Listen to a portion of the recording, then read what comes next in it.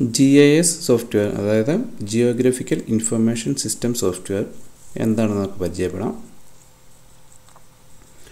അതിൽ പറയുന്നത് അതിൽ നമുക്ക് ലഭ്യമാകുന്നത് ഭൗമോപരിതലത്തിലെ ഭൂമിയിലെ സവിശേഷതകളെയും സ്ഥാനീയ വിവരങ്ങളെയും പല ലെയറുകളായിട്ട് പല പാളികളായിട്ട് രേഖപ്പെടുത്തി വെച്ചിരിക്കുന്ന അല്ലെങ്കിൽ രേഖപ്പെടുത്തി വെക്കാവുന്ന സോഫ്റ്റ്വെയറാണ് ഭൂവിവര വ്യവസ്ഥാ സോഫ്റ്റ്വെയറുകളെന്ന് പറയുന്നത്. ഇതിൽ വളരെയധികം വിവരങ്ങൾ ശേഖരിക്കാനും വിശകലനം ചെയ്യാനും, ശേഖരിക്കുക മാത്രമല്ല അതിനെ ഒന്ന് ഇൻ്റർപ്രറ്റ് ചെയ്യണമെങ്കിലും ഈ സോഫ്റ്റ്വെയർ കൊണ്ട് നമുക്ക് സാധിക്കും. ഇപ്പോൾ ഉദാഹരണത്തിന് പഞ്ചായത്തിൻ്റെ ഭൂപടത്തിൽ അവിടുത്തെ കൃഷിഭൂമിയുടെ വിസ്തൃതി, തരിശ് ഭൂമിയുടെ അളവ് തുടങ്ങിയവയെല്ലാം നമുക്ക് രേഖപ്പെടുത്തി വെക്കാം. അപ്പോൾ ഇങ്ങനെ രേഖപ്പെടുത്തി വെക്കുന്നതുകൊണ്ട് തന്നെ അതിൻ്റെ ആസൂത്രണത്തിനൊക്കെ പഞ്ചായത്തിൻ്റെ പദ്ധതി ആസൂത്രണത്തിനൊക്കെ വളരെയധികം സഹായിക്കും. അപ്പോൾ അങ്ങനെ ചെയ്യുന്ന സോഫ്റ്റ്വെയറുകൾ ഏതൊക്കെയാണെന്ന് നോക്കാം. ക്വാണ്ടം ജിസ്, ഗ്രാസ്, ആർക്ക് ജിസ് എന്നിവ ആണ് പ്രമുഖമായിട്ടുള്ള ഭൂവിവര വ്യവസ്ഥാ സോഫ്റ്റ്വെയറുകൾ. ഇവയിൽ നമ്മൾ പഠിക്കുന്നത് ക്വാണ്ടം ജിസും പിന്നെ ഗ്രാസ് എന്ന് പറയുന്ന ഒരു സോഫ്റ്റ്വെയറുകളും സ്വതന്ത്ര സോഫ്റ്റ്വെയറുകളാണ്. നമ്മളിവിടെ പഠിക്കുന്നത് ക്വാണ്ടം GIS എന്ന സോഫ്റ്റ്വെയറാണ് നമ്മളിവിടെ പരിചയപ്പെടുന്നത്. ഇവിടെ എങ്ങനെയാണ് ക്വാണ്ടം ജിസിൽ ഒരു പഞ്ചായത്തിൻ്റെ വിഭവ ഭൂപടം ഉൾപ്പെടുത്തുന്നത് നോക്കാം. അതിനായിട്ട് ആദ്യം അതിൻ്റെ ഒരു ഔട്ട്ലൈൻ ഭൂപടം നമ്മൾ തയ്യാറാക്കും. അതിലേക്ക് ജിയോ റെഫറൻസിൻ്റെ സഹായത്തോടെ അല്ലെങ്കിൽ പഠനത്തിൻ്റെ സഹായത്തോടെ അത് വസ്തുനിഷ്ഠമാക്കും. അതിൻ്റെ കറക്റ്റാണോ എന്നുള്ളത് നോക്കിയിട്ട് വിവിധ ഭൂവിവരങ്ങൾ ഉൾപ്പെടുത്തുക. അപ്പോൾ അതിനെ പല ലെയറുകളായിട്ട് തിരിക്കും. കൃഷിഭൂമി ഒരു ലെയറാക്കും. അതുപോലെ റോഡുണ്ടെങ്കിൽ റോഡ് അതിനകത്ത് ഉൾപ്പെടുത്തും. ജലാശയങ്ങളുണ്ടെങ്കിൽ അത് ഉൾപ്പെടുത്തും. വീടുകളുടെ സ്ഥാനം നിർണ്ണയിക്കും. അപ്പോൾ അങ്ങനെ അവിടെ നടത്തുന്ന പഠനത്തിൻ്റെ അടിസ്ഥാനത്തിൽ കൂടുതൽ കാര്യങ്ങൾ ആ ഭൂപടത്തിലേക്ക് നമ്മൾ ചേർക്കുകയാണ് ചെയ്യുന്നത്. അപ്പോൾ ഇങ്ങനെ തയ്യാറാക്കിയൊരു ഭൂപടം നമ്മുടെ കമ്പ്യൂട്ടറിൽ തന്നിട്ടുണ്ട്. നമുക്ക് പഠിക്കാനായിട്ട് ഹോമിൽ തന്നിട്ടുണ്ട്. ക്വാണ്ടം ജിസ് പ്രൊജക്റ്റ് എന്ന ആ ഫോൾഡറിൽ നമുക്ക് തന്നിട്ടുണ്ട്. അത് നോക്കാം. നമുക്ക് അത് തുറന്ന് നോക്കാം. ഇനിയും ക്വാണ്ടം ജിസ് തുറക്കാനായിട്ട് ആപ്ലിക്കേഷൻ എഡ്യൂക്കേഷനകത്ത്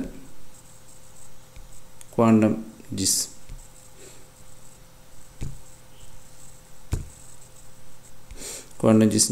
ഡെസ്ക്ടോപ്പാണ് നമ്മൾ തുറക്കേണ്ടത്.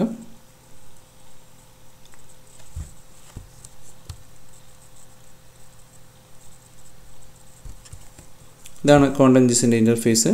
അപ്പോൾ ഇതിലേക്ക് നമുക്ക് ആ പഞ്ചായത്തിൻ്റെ ഭൂപടം തുറക്കാം. പ്രൊജക്റ്റിനകത്ത് ഓപ്പൺ എടുക്കാം. ഓപ്പണകത്ത് നമ്മുടെ ഹോമിലാണുള്ളത്. ഹോമിൽ ക്വാണ്ടം ജിസ് QGIS പ്രൊജക്റ്റ് എന്നുള്ള ഇതിൽ ലഭ്യമാണ്. അതിലെ പഞ്ചായത്ത് പ്രൊജക്റ്റ് എന്ന ഫോൾഡർ തുറക്കാം. അതിലെ പഞ്ചായത്ത് .qgs എന്നുള്ള ഫയൽ തുറക്കാം. അപ്പോൾ ഇതാണ് അതിൻ്റെ ഭൂപടം. ഇതിൽ നമുക്ക് ഇവിടെ പല ലെയറുകൾ ഉൾപ്പെടുത്തിയിട്ടുണ്ട്. നമുക്ക് ഓരോന്നൊന്ന് മാറ്റി നോക്കാം.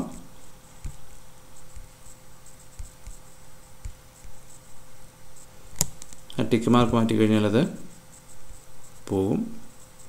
അപ്പോൾ ഇതാണ് ഔട്ട്ലൈൻ. പഞ്ചായത്തിൻ്റെ ആദ്യത്തെ ഔട്ട്ലൈൻ ഇങ്ങനെ തയ്യാറാക്കുന്നു. അതിലേക്ക് ഓരോന്നും ജിയോ റെഫറൻസ് നടത്തി അതിനെ ആദ്യം പ്ലോട്ടുകളായിട്ട് തിരിച്ചു. പിന്നെ അതിലൊക്കെയുള്ള ഒരു റിവറുണ്ട്, അതിനെ ഇവിടെ ഉൾപ്പെടുത്തി. പിന്നെ മെയിൻ റോഡ് ഇതിലൂടെയാണ് പോകുന്നത്, അതിനെ തയ്യാറാക്കി. പിന്നെ പഞ്ചായത്ത് റോഡുകളുണ്ട്, അത് ഇതിലേക്ക് ചേർത്തു. പിന്നെ അതിലുള്ള വീടുകൾ എത്രയുണ്ടെന്നുള്ളത് അതിൻ്റെ കറക്റ്റ് സ്ഥാനം വെച്ചിട്ട് അടയാളപ്പെടുത്തി. അതിനുശേഷം അവിടെ സ്കൂളുകൾ എത്രയുണ്ടെന്നുള്ളതും അടയാളപ്പെടുത്തി. അപ്പോൾ അങ്ങനെ നമുക്ക് ഇതിലേക്ക് വിവരങ്ങൾ ചേർക്കാനായിട്ട് സാധിക്കും. ആദ്യം ഔട്ട്ലൈൻ ഉണ്ടാക്കുന്നു, പിന്നെ ഓരോരോ കാര്യങ്ങൾ ഇതിലേക്ക് ചേർക്കുന്നു. ഇനി ഇതിൽ ചേർത്തിരിക്കുന്ന ഓരോ വിവരങ്ങളുടെയും ഡീറ്റെയിൽസ് നമുക്കൊന്ന് മനസ്സിലാക്കാൻ വേണ്ടി ഇതിന് റൈറ്റ് ക്ലിക്ക് ചെയ്യും. ലെയറിലൊന്ന് റൈറ്റ് ക്ലിക്ക് ചെയ്യുന്നു. അതിൽ ഓപ്പൺ ആട്രിബ്യൂട്ട് ടേബിൾ എന്നുള്ളത് സെലക്ട് ചെയ്ത് കഴിഞ്ഞാൽ ഇപ്പോൾ അവിടെയുള്ള 2 സ്കൂളുകളുണ്ട്. ആ 2 സ്കൂളുകളുടെയും ഡീറ്റെയിൽസ് ഇവിടെ ലഭിക്കും. സ്കൂളിൻ്റെ പേര്, ഓണർ ആരാണ്, ഏത് ടൈപ്പ് സ്കൂളുകളാണെന്നുള്ളത്, എയ്ഡഡ് എന്നുള്ള രീതിയിൽ നമുക്ക് കിട്ടും. അതുപോലെ തന്നെ വീടിൻ്റെയും, ഇപ്പോൾ ഹൗസിൻ്റെ നോക്കാം, അവിടെയുള്ള വീടുകളുടെ ഡീറ്റെയിൽസ് നോക്കാനായിട്ട് ഓപ്പൺ ആട്രിബ്യൂട്ട് ടേബിൾ തുറക്കുന്നു. അപ്പോൾ അത്രയും വീടുകളുടെ ഡീറ്റെയിൽസാണ് ഇവിടെ തന്നിരിക്കുന്നത്. ഓരോ വീടിൻ്റെ ഡീറ്റെയിൽസ് ആരുടെയാണെന്ന്, ഓണറിൻ്റെ നെയിമും അങ്ങനെയുള്ള കാര്യങ്ങളൊക്കെ ഇവിടെ തന്നിട്ടുണ്ട്.